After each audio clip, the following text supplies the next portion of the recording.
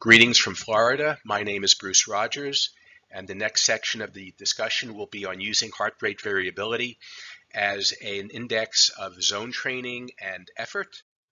One of the key concepts in endurance sports and training is the three zones of intensity.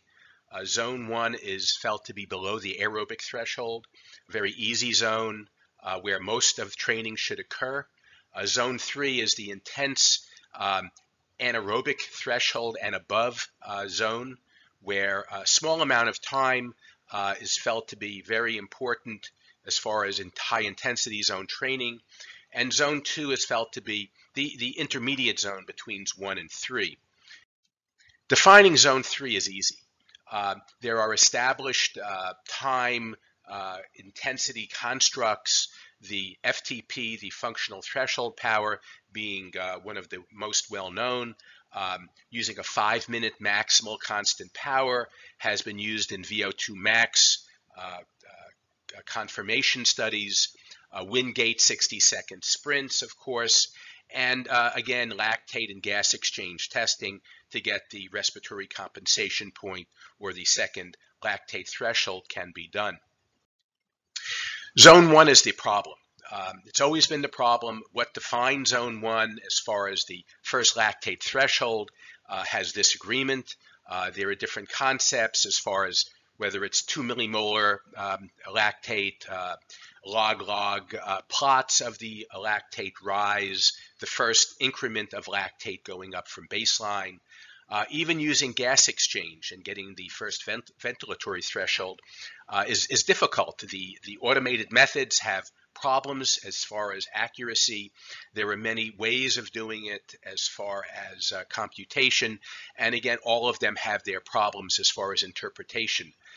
Despite these issues, many key studies point to the importance of Zone 1 easy training as being extremely important for future endurance performance. And we spent a fair amount of time in our perspective review discussing not only the problems in defining Zone 1, but also the importance of spending the time in Zone 1.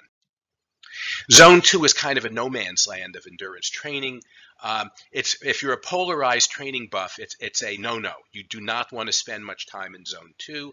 And it's felt the reason for that because it does cause a fair amount of metabolic stress for very little benefit. And if you do have a fair amount of stress, you'll be less able to spend large amounts of time in Zone 1 or even small amounts of time in Zone 3 because you'll be just too tired to do so. Heart rate variability methods for determining Zone 1 go way back. They go back perhaps 20 years. And there's been prior work with using SD1, SDNN, high frequency power, and initial studies using these methods did meet with some success, but over the years have not really been proven reliable. And in fact, my own personal experience getting into this field revolved around looking at one of my VO2 max ramps and going into Kubios and plotting out all the different parameters. And SD1 didn't work, SDNN didn't work, high frequency power didn't work. None of them worked as far as showing me where my first ventilatory threshold or my first lactate threshold were. Totally no correlation. However, when I went to DFA Alpha 1, lo and behold, it worked. I mean, it was spot on for the Zone 1 to Zone 2 demarcation level, and that's kind of how I got into it. Now, the key difference between Alpha 1 and the other parameters, there are two main factors here that I think we should spend a second on. One is dynamic range. The other heart rate variability markers, particularly SD1 and SDNN, rely on reaching a nadir. They come down and then they plateau. And that plateau, where that plateau occurs, is the aerobic threshold. And past that point, they don't change. So that's one factor. The other factor is Alpha 1 is dimensionless. So theoretically, there's no calibration needed. If you stick a heart rate monitor on somebody, give them a monitoring watch to record their RR intervals, you should be able to get some idea of where they are as far as intensity markers just from looking at that without any type of calibration.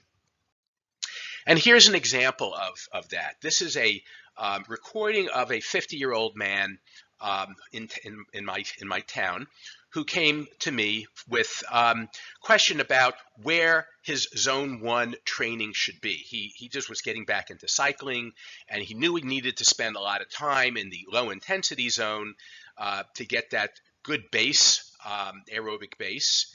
And what we did here is simply we did a series of 5-minute constant power intervals on the road. I gave him a power tap wheel for power, heart rate monitor, and the recording watch. And what we see here very nicely with alpha 1 is as intensity rises, heart rate in black goes up, but at each progressive watt stage, alpha 1 drops. And we see that at about 180 watts, it drops below 0.75. Past the higher intensities, 200, 250, 270 watts, he significantly drops down, and notice he stays down thereafter for quite some time. Now, if we look at this is the same fellow, the same ride, the same data, but we look at SD1, there's no dynamic range in the curve. As the intensity rises and his heart rate goes up and his watts go up, the SD1 basically just stays plus or minus around 2. And that's the problem with SD1. Once you've reached a mild to moderate intensity, it drops no further. And again, you would have needed to do some sort of calibration for this to be accurate. Now in the lab, here's a very nice case in the lab, a 24-year-old man doing a treadmill run for VO2 max testing, and we calculated his excess CO2 method as far as the VT1 goes, and you can see the intersection there over time, and that's where he reached his VT1, his aerobic threshold. Now here we're going to look at, in this particular case, the SD1 and the alpha 1. And we can see that the SD1 in red comes down and very nicely hits that nadir right at the aerobic threshold. I mean, yeah, great, it did it. But we also see the alpha 1 coming down in the black crosses there, and it crosses the 0.75 boundary right at the aerobic threshold, and we feel that the 0.75 alpha 1 is equivalent to where you would hit the aerobic threshold in gas exchange testing. Now, here's another alternate method as far as using constant power intervals, looking for that transition from the aerobic threshold and beyond. The subject is me. This is me on an indoor trainer, and my first lactate threshold has been tested a bunch of times by myself, and it runs at about 200 watts plus minus. And here, the first half for about 5 minutes, I'm at 195 watts, and I'm very, very steady at the 0.75 alpha 1 level on the right side of the graph there. And then I shift up right in the middle there to about 220 watts, about 25 watts higher, and sure enough, my alpha 1 drops very nicely down to the 0.5 range. So with just a 20 or 25 watt increase, very quickly it drops down from 0.75 to 0.5 because we do have more dynamic range than we did with the other. If I had not done previous testing as far as ramps or whatever, this would have been enough to tell me that, yeah, my aerobic threshold is about 195 watts, 200 watts, and even 20 watts higher is too much. Now, the conventional way when we would use Kubios, let's say, in measuring heart rate variability windows, is to use the fixed window every so often. So if you were doing 3-minute stages, let's say you would do 2-minute windows at the end of the stage, and then go and compute your graphs that way. But the problem is, if you've played with this long enough, if you move these windows back and forth, you can get some mild to moderate changes in the alpha 1. So whether that will upset a curve or not is hard to say, but I think another way of doing this is a little bit better, and that's using the time varying analysis technique instead of fixed windows. Time varying analysis is basically using a fixed window of 2 minutes, but it's a rolling window. So every 5, 10, 15 seconds, which is adjustable, you can recompute that previous 2-minute window. And Kubios is able to do that in the newer versions, in the premium version.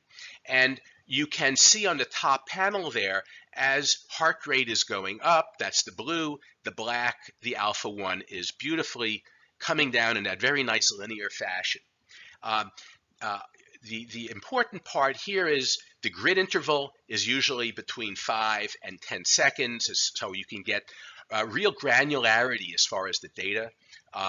And again, you'd want to go to the file menu and export this as a CSV.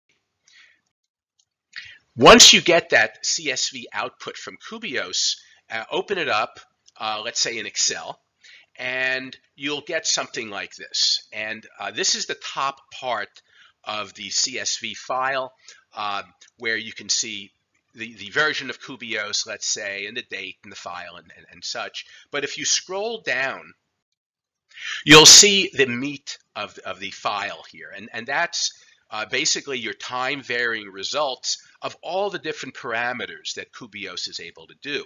So on the left there, we have time and the beats counted, beats corrected, and all the way to the right, we'll have alpha 1 and we'll have things like average heart rate and such. And what you want to do is select whatever columns you want and put them on another page of the spreadsheet.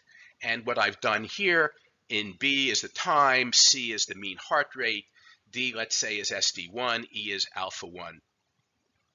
The other thing I'd like to point out as far as a nice little trick here is to get what's called a time value. The time value function takes the time and digitizes it so you can manipulate it into formulas, and we'll do that in a little bit.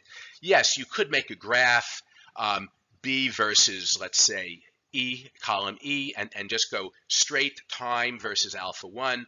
But if you do it digitally, what you're able to do is derive a formula. And that's what we want to do, because if we have a formula, and what I'm doing here is drawing a linear section through that drop of alpha 1, and then I'm going to back solve it for an alpha 1 of 0.75 to give me the exact time, which then I can figure out as far as time versus heart rate or time versus VO2 if it was a incremental VO2 test. And that exact time will give me a VO2 or a heart rate equivalent. If I didn't have that time value function, I would not be able to do this type of back calculation.